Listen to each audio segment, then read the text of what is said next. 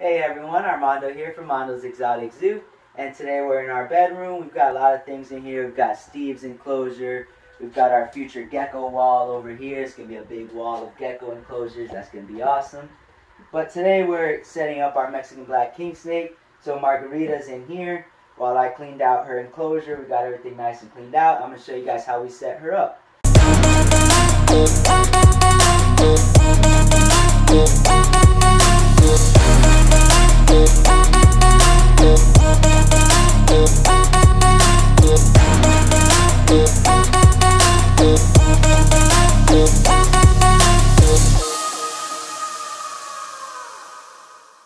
So I have her water dish here. We're going to put that in the back. I have a nice heavy water dish, pretty heavy. And I like to set it down at the bottom because she'll try to go under it if she can. Like if you set this down first and you put that in there, they'll try to go under it and they could potentially hurt themselves if the dish is heavy enough. So I set that first.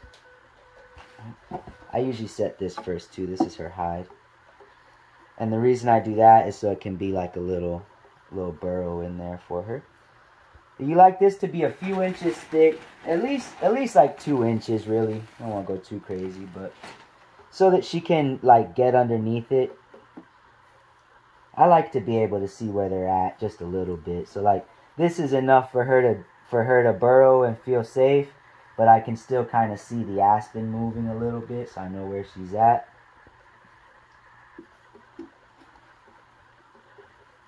Might be even a little too much aspen. And then I have a humid hide because Mexican Black Kingsnakes, they're from Mexico and Arizona, so they like a lot of humidity. They like 40 to 60% humidity really. And you don't want to have like the whole, some people will keep the whole enclosure humid, but snakes can get like scale rot and things like that if the whole thing is humid. So I use this humid hide. It's nice and tight. She can get in there and curl up and feel safe in there. Gives her another hide. Take out even a little bit more aspen because now that I had to move some of that, it's a lot. Alright, I use this little tiny piece of wood in here. I like to always have a piece of wood for them to rub on and stuff. It helps them with shedding. But really it's also like if she's not out, which doesn't happen with her, but if she wasn't out, I'd put her mouse right there for her so she could come out and find it. Alright, so we went through the enclosure stuff. This is basically how you would set it up. And then also I usually have some towels that I think I accidentally used to clean, but I set them on top of the lid as well. Alright, so now at this point I'll go ahead and hopefully we'll get her out. Mexican Black Kingsnakes, they're really like voracious eaters. They're known for being like good hunters and all of that. Whoa, look at her, she was up here. That's crazy. You guys missed it, but she was up here trying to get out. So here's my little girl. She's probably scared now. See how she's coiling up? She's definitely a little scared. But I'm going to get her out. There you go. Hello, my love. Margarita, my love. I love her. I hold her a lot. I talk to her. And I tell her that I love her and that she's my everything. And she feels heavy. It's crazy because she just recently started eating hoppers. So she like feels nice and dense. But yeah, you can see she's like really, she's holding on to me. She's doing great. When I first got her, she would dive out of my hands, like dive. She just wanted to get to the ground. But now you can see she hangs out with me. And this just comes from just every day, every chance I could, I would take her out and spend time with her, hang out with her. Now here she goes, she's gonna go into her enclosure. So yeah, you see how she's coiled up? She's definitely a little bit freaked out, but I've handled her so much that even when she's freaked out, like I can still get her and she calms down when she's in my hands. Which is pretty awesome because when I got her, I was definitely scared of being bitten like anyone else. I was scared of snakes, and so I started getting snakes to get over my fear.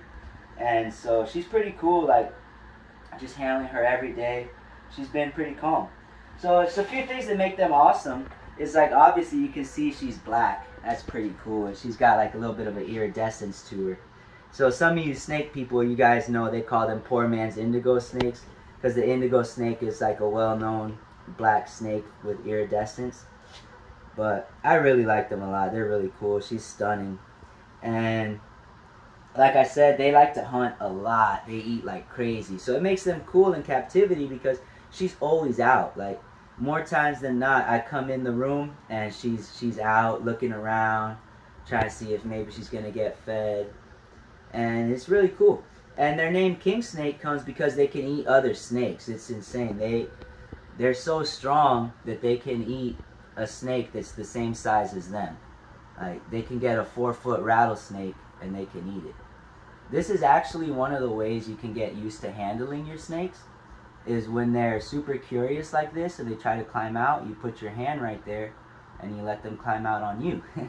This is how I first started holding her, when I was still nervous to get her.